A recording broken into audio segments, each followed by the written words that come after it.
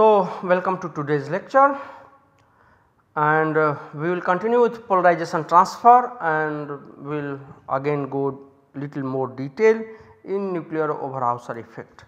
So, if you recollect, in the last class we looked at what is actually nuclear Overhauser effect and how experiments are done, and what we can get from nuclear Overhauser effect related spectroscopy.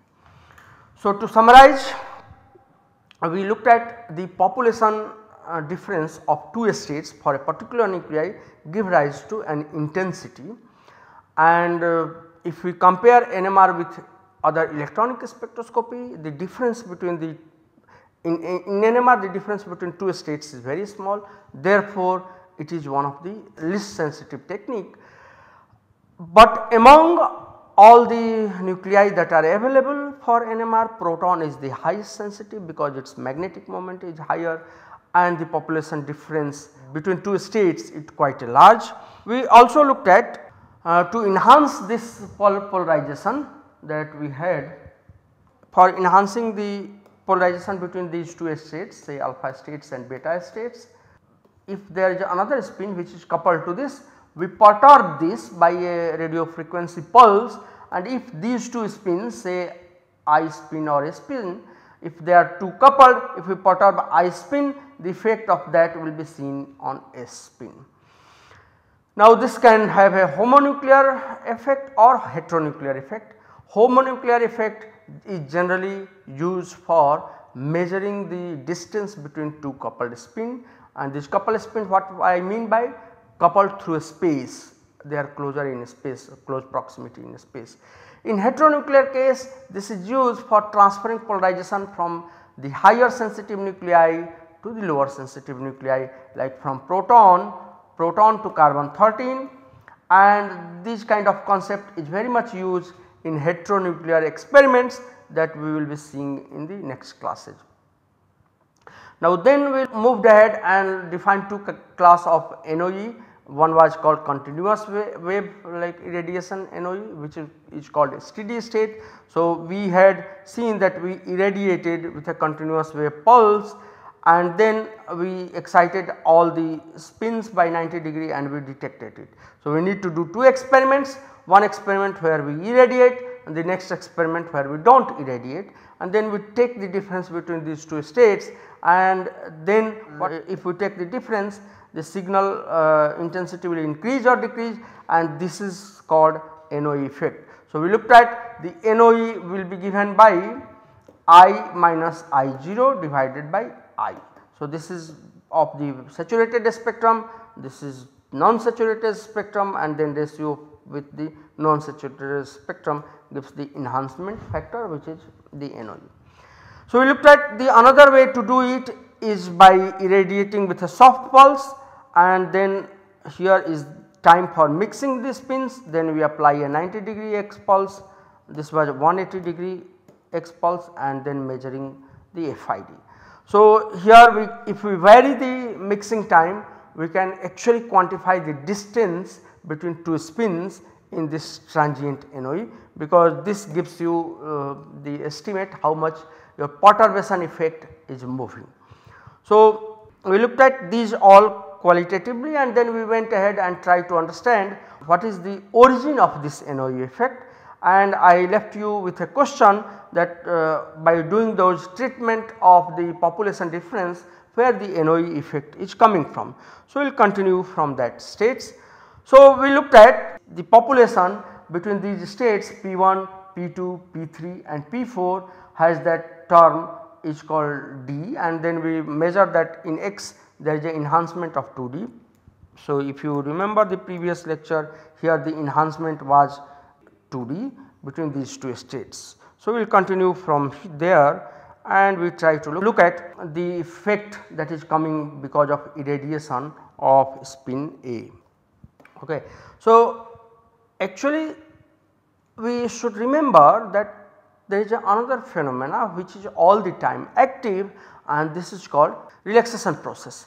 So, in any of these phenomena where we excite the nuclei, they always want to come back to the equilibrium state, and that phenomena is called relaxation, and this relaxation actually drives the system towards equilibrium state. Now, so in this case, as we have discussed earlier, there are 3 kind of transition probability. Here 2 for A spins. So, this is called omega 1 single quantum transition, again omega 1 single quantum transition for 2 A spin, and 2 for X spin single quantum transition and single quantum transition. However, there was another 2 which is this is called double quantum transition. So, here both spin flips, like alpha alpha state, this goes to beta beta states, and here alpha beta states goes to beta alpha states. So, this is 0 quantum transition.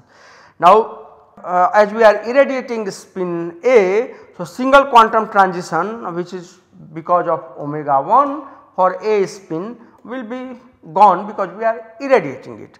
Now, what is happening to the X state? So, single quantum transition for X spin cannot cause any population transfer. Why?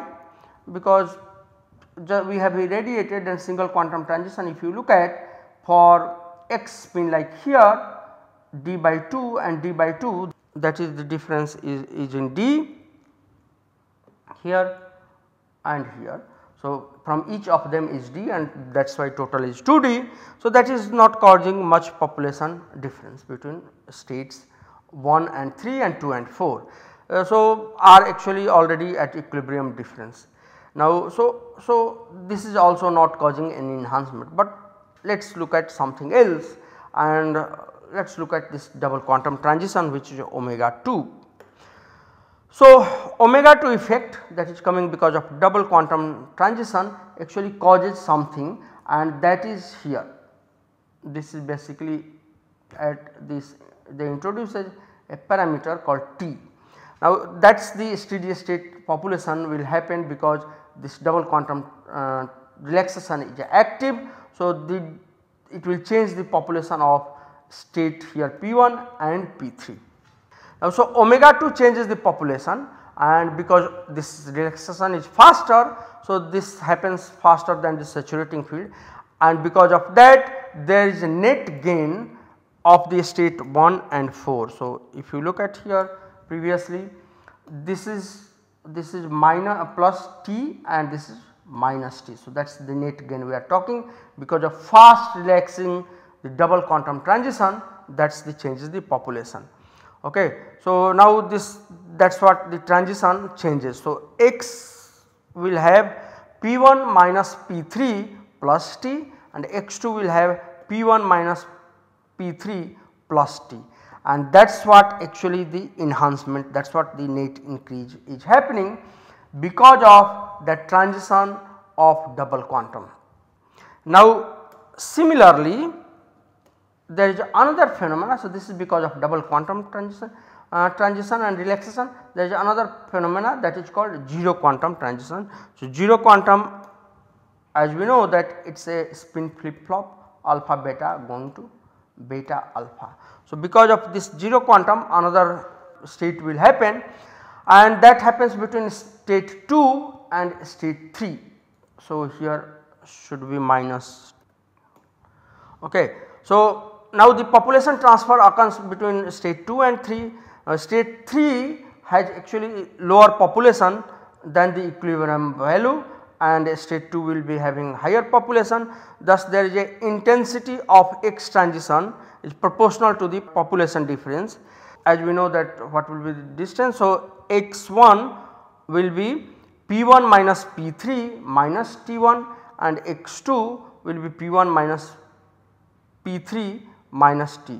So, if we looked at here, what is happening? We are gaining some intensity by T because of this, and in this case we are losing some intensity because of the 0 quantum transition. So, there is a net gain in intensity and there is a net loss in intensity. So, NOA is causing two effects, either intensity can increase or intensity can decrease. And why this is happening? Not because of single quantum transition, but there is another phenomena which is active at that time because of relaxation property double quantum and 0 quantum. So, this double quantum seems to be enhancing the intensity of the states and 0 quantum is decreasing the intensity of the state. Now, X transition have lost some intensity compared to the unperturbed states in the previous case. So, thus X transition either gain intensity or loses intensity. The gain in intensity is called positive NOE and loss in intensity is called negative NOE. Now, the magnitude of the NOE, as we know, the proportional to the difference in the two relaxation rates. So, which is actually referred to cross relaxation rate. So, what are those two relaxation rate? This omega 2, which is between state 1 and 4, and then here omega 0, which is between state 3 and 2. Now, so therefore, this cross relaxation rate depends upon difference between omega 2 and omega 0, and that actually gives rise to different kind of NOE, positive or negative. Okay. So, where is positive NOE and where is negative NOE? So, positive NOE are generally occurs in small molecules, small organic molecules, whilst negative NOE is a common feature of macromolecule. Now, this is very interesting and I will leave you with this thought that why small molecule shows positive NOE and macromolecule shows negative NOE. So, let us on the basis of this let us try to think little bit what is happening in macromolecule and what is happening in a small molecule. So, macromolecule generally what we mean is like a protein. So, this is suppose a protein. Now, a protein has thousands of proton atoms. So, this is active nuclei, there are thousands, 10,000s of proton atom, whereas let us take a small molecule something like this, where we have different protons here. Now, if you look at macromolecules, what is happening? Because of this abundant active nuclei, the redistribution of magnetization happens very fast or very efficiently by this 0 quantum phenomena, and actually that happens within the distribution of the magnetization. So, because of this 0 quantum phenomena, distribution of magnetization leads to negative NOE. However, for a small molecule redistribution of population happens, but here it is mostly dominated by double quantum transition. So, if 0 quantum is there is a negative NOE, if double quantum transition is dominating factor of redistribution of magnetization, then it is positive NOE. So, for macromolecules like we have in proteins, we have negative NOE. For the small molecules like a small organic molecule, we have positive NOE. So, let us move ahead. That was a qualitative description of NOE, how NOE can arise and how they are coming, what kind of NOE we have, and we looked at the two kinds of NOE, steady state experiment or transient NOE experiments, and the outcome in one case was positive and negative. So, let us little bit rigorously let us try to understand what is the origin of this NOE. So, as we understood that NOE arises due to interplay between relaxation and population distribution upon perturbation. Perturbation, we are perturbing one spin like that we had seen earlier. So, if we have two coupled spins, say I spin and S spin, we are perturbing one spin either by continuous wave radio irradiation or by pulse radio irradiation, and then there is a redistribution of population happens, and there are already existing relaxation mechanism that actually causes the NOE. That is what we have looked for in the last class. Now, we also looked that time evolution of this population is a crucial process, and that actually further leads to the redistribution and readjustment of the population. So, let us look at generalized phenomena where we have to consider a system which is actually n level system. So, say here is the ground state and then there are n level system of these different levels, and then transitions are happening here. So, what will be the population, and let us look at what happens upon perturbation, so that we can understand what is the origin of NOE phenomena. So, if we start with this and we start perturbing the system, because for NOE perturbation is very important, the recovery of population of say any state I will be governed by the following equation. I will take a time little bit to explain what actually this equation means. So, here rate of change of population of ith spin with time. So, this is governed by few of the parameter, like here this is the transition probability. So, transition probability between I and j. So, what I mean, again I will draw this little diagram. So, this is transition probability between say ith state and jth state, and what is the population of Pj at any time, and what was the equilibrium population, minus the population of I state at any time, and that will be subtracted with Pi0, that is the equilibrium population. So, this two together is subtracted from here, and then you actually so here you sum over transition probability of all jth state, and here sum over all here again jth state. So, the population difference between j state and I state, you sum over that, multiply with the transition probability, that gives you rate of change of population with time. Okay. So, as we discussed, P0s are the equilibrium population and Pj is the population at any time t. So, if you calculate this equation, we can find it out rate of change of population with time, and this is called master equation. So, basis of actually on the basis of this we can find it out what is the decay or what is the change in the population of any state that we showed in generalized equation between any two state, like this state and this state, or this state and this state. We only need to know what is the population at the any time t, what is the equilibrium population of these two states, and what is the transition probability, and then one need to sum over all the jth, and if we do that, then we can calculate that dpi with time. So, let us take a simple example like two weakly coupled spin, that is AX spin. So, if we see the energy level that we had discussed earlier. So, this is alpha alpha state with the population P1, then we have alpha beta state population P3, and here beta alpha state with population P2 and beta beta state with population P4. These are different transition probability. So, here is a single quantum. So, this from here to here it is a single quantum transition, from alpha alpha state to beta alpha state again single quantum transition. So, we have a here 2 for A spin and 2 for X spin single quantum transition. Then we have a double quantum transition like alpha alpha state going to beta beta state, or P1 going to P4, that is a double quantum transition, and here it is a 0 quantum transition alpha beta state going to beta alpha states. So, these are all transition probability and the population of various state.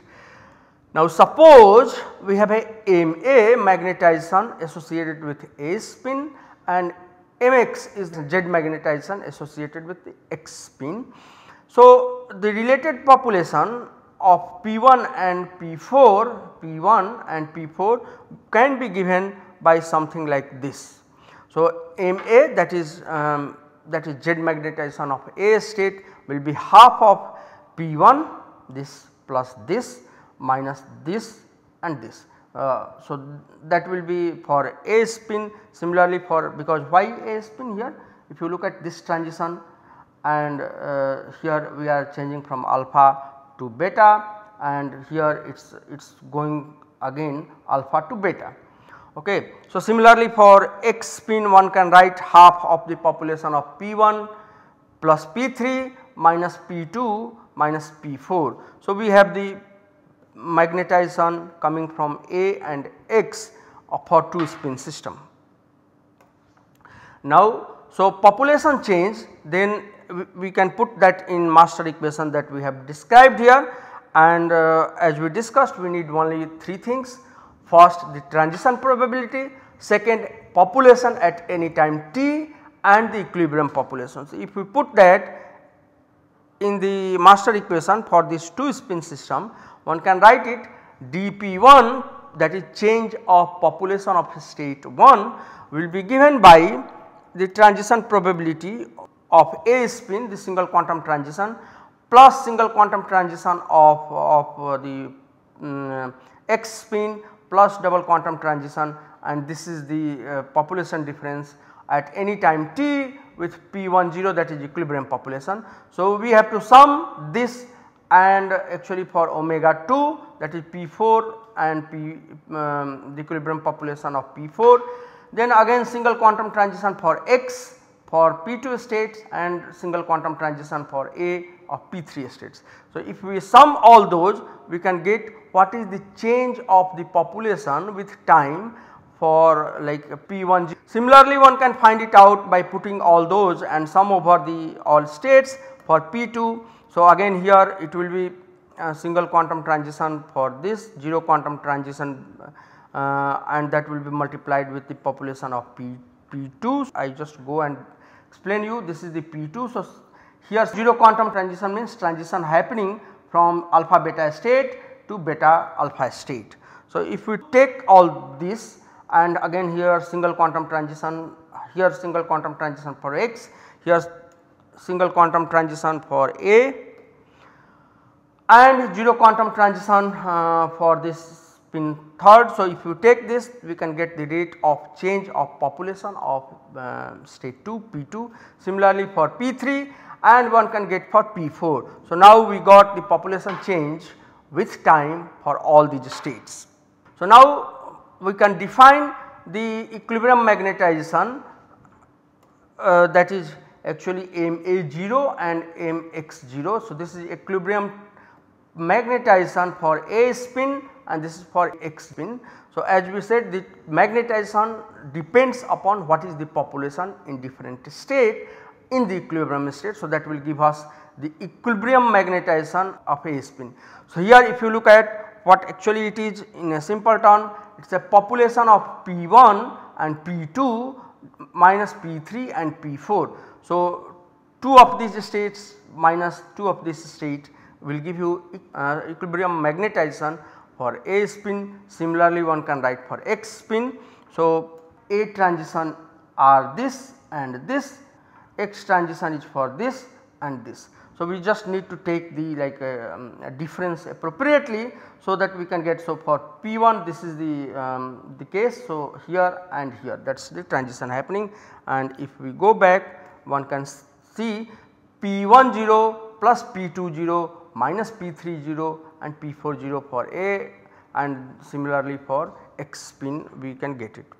So, then rate of change of magnetization, one can write it with time. So, for A spin MA and for X spin MX, one can find it out by putting all these equilibrium magnetization. So, here 2 into omega 1 of A, that is transition probability for A spin plus 0 quantum transition probability plus double quantum transition probability, and that is difference of magnetization for A spin at any time t minus equilibrium population, and that is added with the double quantum transition minus single quantum transition and the difference in the magnetization of X spin. So, similarly one can write it for X spin, one can find it out, this will be the with transition probability, this is the magnetization. So, now here one can find the rate of change of magnetization for both spin, A spin and X spin. So, then let us simplify this complex equation, and for that let us define that here sigma A, one can write it this term, whole this term one can write it sigma A, and sigma X we can write it whole these terms. So, we can simplify and then define this sigma is omega 2 minus omega 0, that is double quantum transition minus 0 quantum transition. So, if we define this, then the previous equation that we had, simply doing a little bit of algebraic representation, we can simplify this equation. So, rate of change of magnetization of A spin can be written like rho A. So, if you look at the previously, here we have defined this as a rho A minus this is sigma A minus this. So, that is what we have written here, rho A minus sigma rho A minus magnetization of A and equilibrium magnetization and sigma Ax into this. Similarly, for rate of change of magnetization of x spin, one can write like this. So, here we have two term rho A and sigma Ax, here rho x and sigma Ax. So, now if you look at here, what is happening? This is auto correlation function because they are correlating with self.